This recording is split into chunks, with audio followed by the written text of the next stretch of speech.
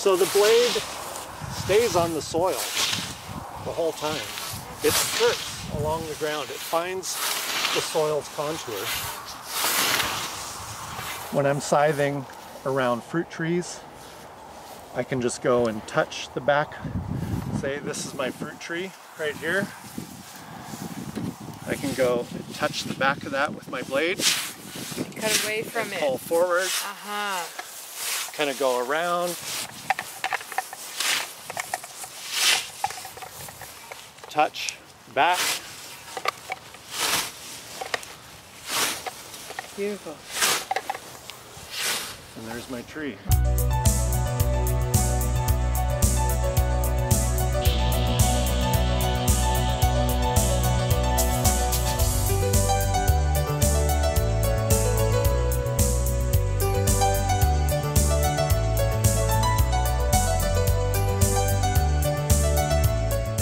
You've got some wonderful hand tools here that you've made yourself. Yeah, and made and adapted and learned from the old school. You know, you always learn from the old school, and you don't want to have to reinvent the wheel, but you want to bring it forward and make it appropriate to what you need to do now. And so for just a little history is, I've always thought, oh, the scythe, that's such a romantic notion, to use the scythe to cut the grass and be out there and use your body and stuff. And so I got several old school scythes and tried to use them, tried to sharpen them, and it was just miserable. It was like bludgeoning the grass, and it didn't work. And it took me a number of years to find the right methodology and the right blades and the right techniques to sharpen the blade and set that blade up for your body type, and set it up ergonomically so that it's more or less effortless to use. Ooh, and so the blade I brought up to demonstrate with, and we'll just grab it right here. This is my open field grass blade, so it's very lightweight, very long. This is not a blade that I would use if I had rough material or little saplings or blackberries. I have different blades for different circumstance. So I have a very, very coarse, tough blade for if I'm going in brush, or I have in the same blade I can cut down 1.5 inch saplings with. And then I have a medium-sized field blade if it's unproven ground, where I don't know if there might be sticks or stones or mole holes or whatever. I would use that blade. But this is for in an area that I mow frequently, and I know there's no obstacles and stuff, and I can cover a lot of ground in a short period of time.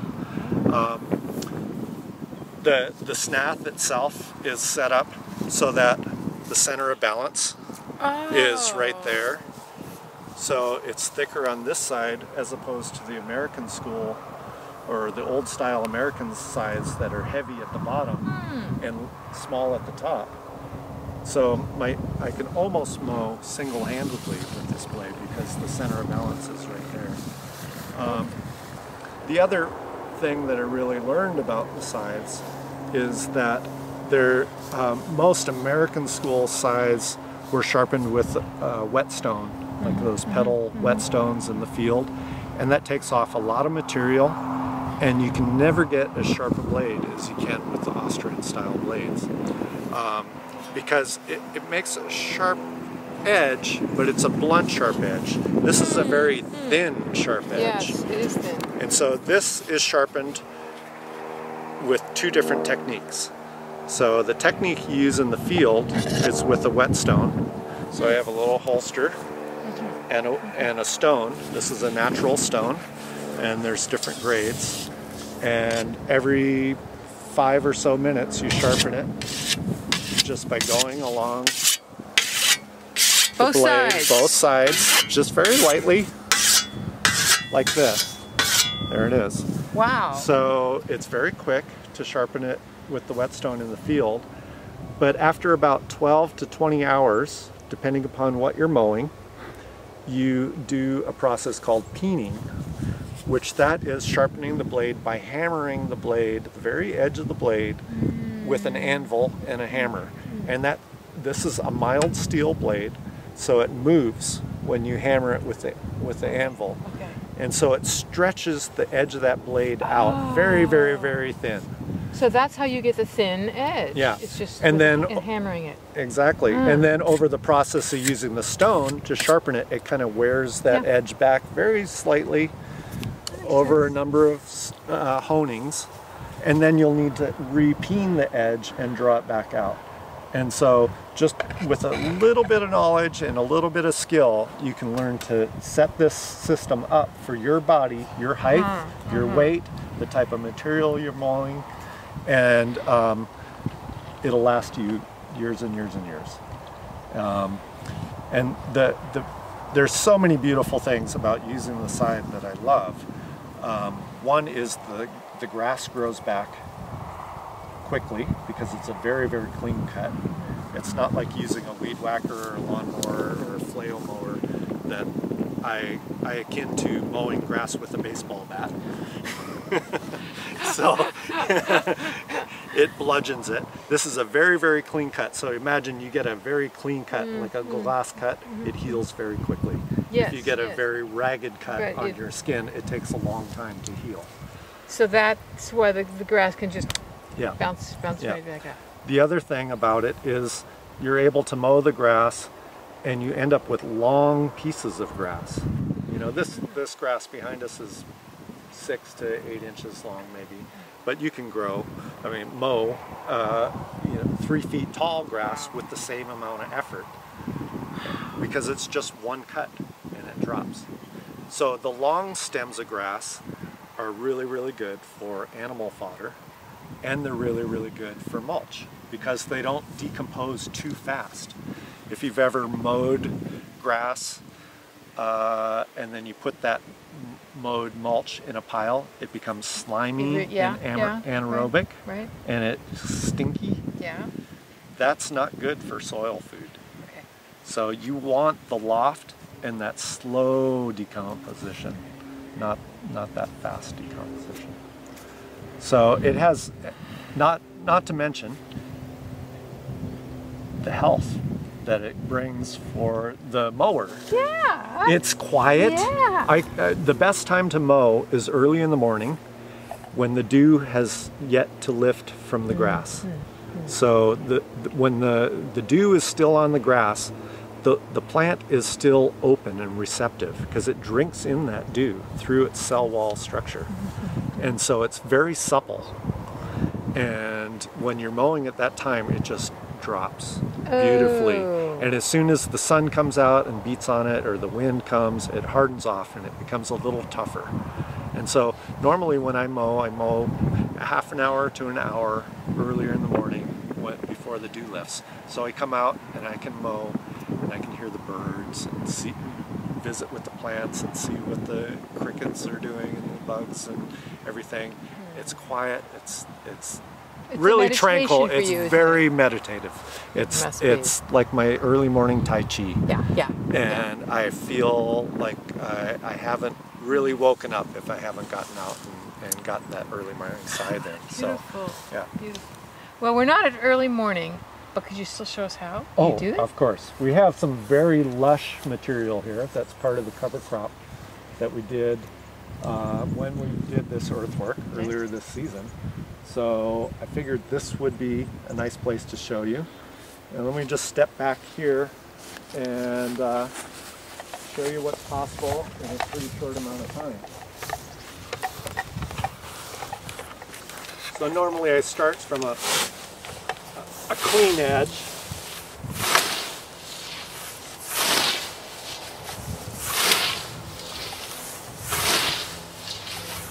Wow, you make that look just so easy, even if it's not the first thing in the morning.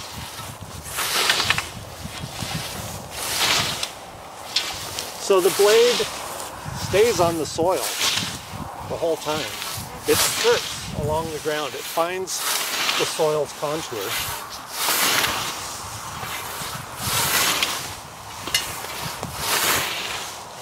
Oh, missed a little.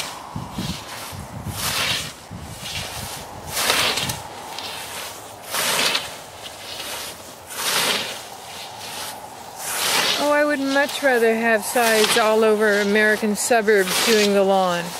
The noise alone.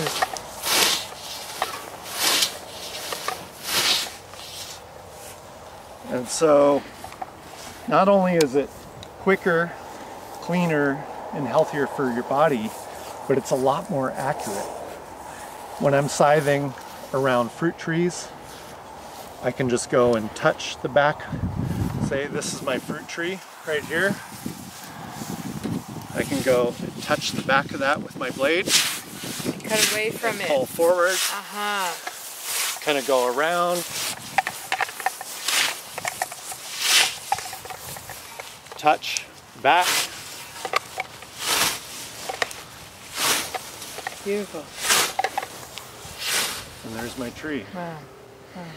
A weed whacker might have nicked the bark Yeah, or taken it out. Sure, sure. So this is one of our very much used, and everyone that lives here on the property, I train how to use these. And you make it to fit them or part? Yep. You know, this. Yeah, we do have a variety of snaps, which is the handle, what the hat handle's called. And I have several that are adjustable, so we can adjust it to their body. This one I made as fixed handle, but it's fixed to my body. That's right. This is part of your body. This is, scythes get tuned up and become very personal objects, like a toothbrush. So they're one of those things that once you get it adjusted and it's part of your feel, it's an extension of your arm.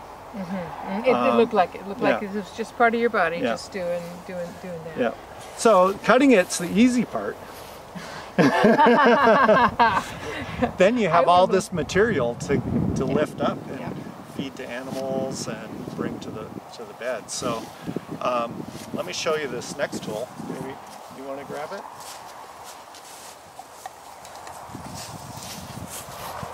So this is a simple grass rake, and I tried a bunch of different rakes before I kind of settled on this design, and this is based on a rake that I found in a barn at a neighbor's place, and they thought it was a relic, not functional at all. And I tried it and I'm like, oh my god. It doesn't work at all if you cut grass with a weed whacker or a lawnmower. But it works great with scythe grass because scythe grass is single long stems. All right, okay. Right? Instead of clumps, yes. Yeah. So this is one piece of hickory with holes drilled in it and bamboo skewers Alrighty. from our own bamboo patch and pieces of wire to stabilize it. That's it. One sheetrock screw through there. About as simple as it gets. Yep. And this is a black locust handle. So we can just rake this up.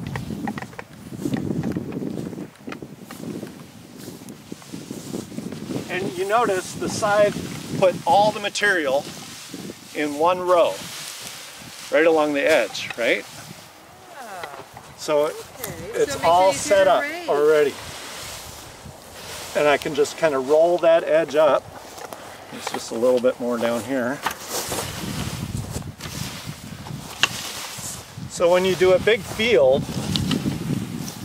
you go around the field from the outside edge in a clockwise direction, and you end up with all these rows spiraling inward.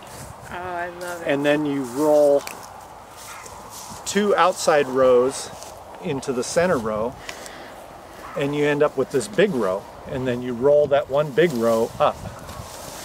There you got a little bit. Nice, easy. Easy. It's lightweight. You've got a good reach.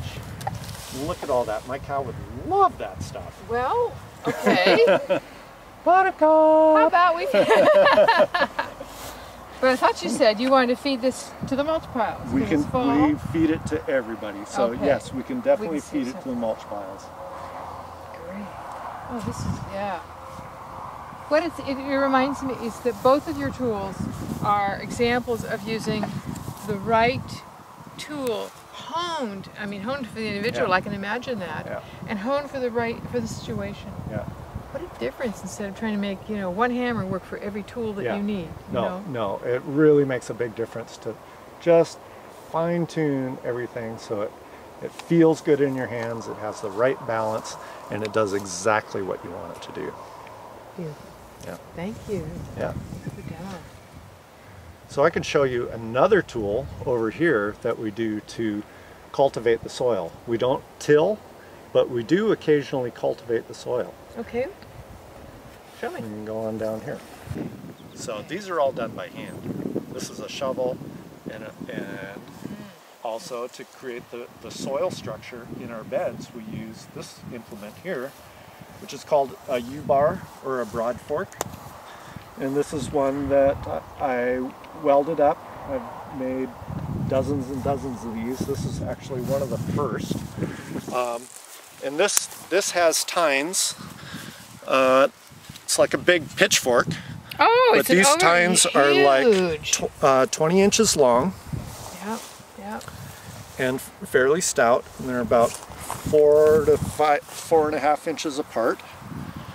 And this helps us aerate our soil down to about 20 inches without changing the soil strata. So the organic layer stays on top, the more mineral layer stays at the bottom, where rototilling kind of purees it all up, and it chops up all the worms, and it chops up all the roots of your weeds.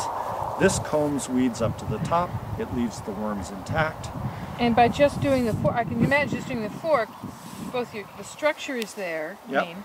Like you said, but also you're keeping all that, the networks, the living, the fungal strands and all of that all are still of that. kept pretty much intact, Yep. right? Yep. Okay. And so we use this for all of our annual beds. And essentially the way it's used is you just stand on it and dance it down into the soil till it's all the way down, and then lean back. Oh, wow! And it doesn't turn the soil, it just sifts up through it. And then you take another bite, stand it down in, lean back, and sift up through. So it's very gentle, and for your body, it's very ergonomic. It's very even flow of energy. You're using your body weight to get it down into the soil, and you're using your body weight just to pull it back through. And we actually only end up having to do this like once every 3 or 4 years to our beds, because they're beds that we maintain with the mulch,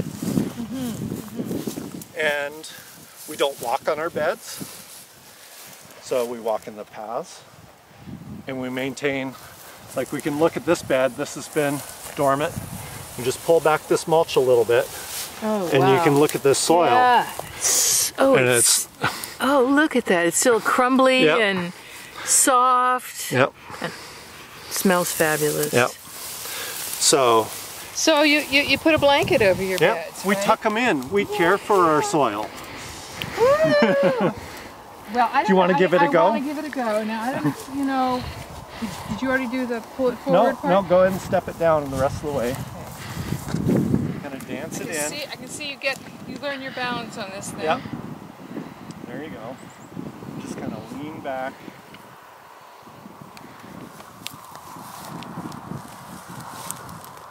Yeah! I might have taken a little too big a bite. Sometimes you need to take like a 4-inch bite or a 6-inch bite, depending upon how loose the soil is already.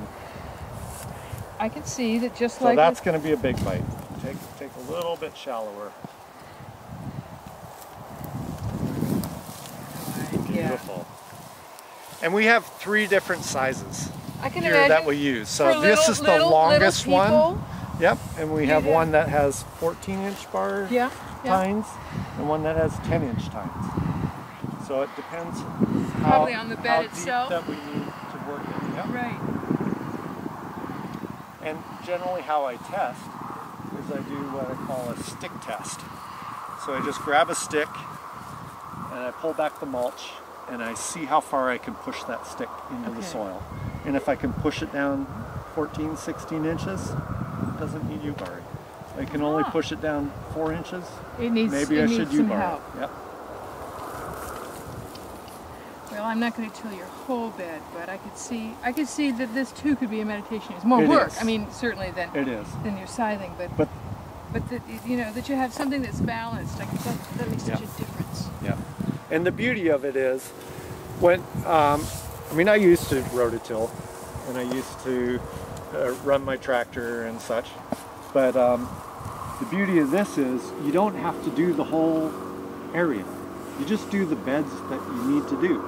And you know, it might take me 15-20 minutes to do this whole bed, and then it's good for 3 years. You know, there probably are 3 more days worth of things we could cover, but let me just give an open space. Is there anything that, you know, we've covered a lot of your, not everything, is there anything else that we, you know, you want to leave us with a last thought or reminder or piece of advice or what inspires you? Well, there's so many different things, I don't even know where to start, and we've covered a lot of them, but I think really just as a society wanting to move forward in these, you know, challenging times that we're in, to everybody to look at their surroundings and the way that they interact with the natural world and try and find that balance, and to realize we are part of the natural world. We are not separate from it. And so to work with that in such a way that we hold our nutrients on site, our animals in reverence, and our soil above all, you know. and yes. Yeah, and remember that food is our medicine, and if we don't grow our food with as much nutrient dense potential as possible, then we're going to have to rely on other medicines too. That's right, and we are. Then we are weakened. The soil is weakened. Everything, everything. Life is weakened in that way. Yeah. Thank you for paving the way and teaching others and being a model for this. I am inspired by Inspiration Farm. Thank you. Thank you so much for coming and helping share this with everyone. We learn more every time. Yeah. And I'm hoping that you are learning more at every time. Thanks for joining us. I'm Janaea Donaldson. I'm with Brian Kerkvliet, Inspiration Farm. Join us and the chickens and the pigs and the goats and the ducks and the worms and the cow, and who have I forgotten? And the cats. The soil. And the soil. And the mycorrhizae. Yeah. Next time.